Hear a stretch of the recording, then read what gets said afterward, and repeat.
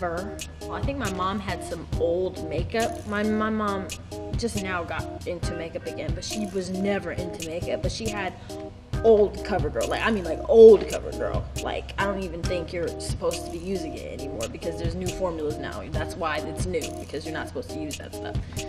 I actually don't remember my first concert because my parents took me to like 8,000 like jazz concerts, and it was extremely boring to me at the time. So my first job technically was like my mom. She worked at the California Shakespeare Theater, and I would, while I was up there with her, I would sell raffle tickets.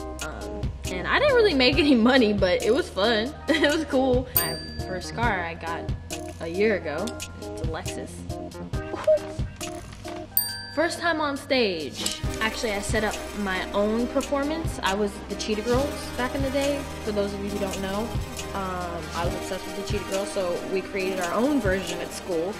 And we had held auditions. I mean, we were serious about it. We asked the principal if on Grandparents' Day we could perform for the grandparents. So, just saying. First pet was my giant Schnauzer man. First rule broken.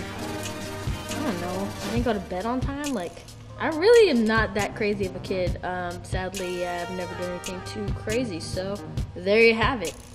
First fangirl moment. I think I'm pretty cool, calm, and collected when it comes to like meeting people. Like, I don't get too crazy or too excited. Like, you know, I try to think of everybody as human beings.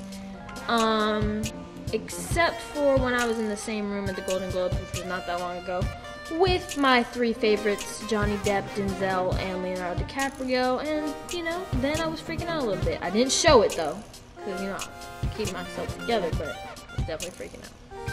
First beauty icon, Beyonce.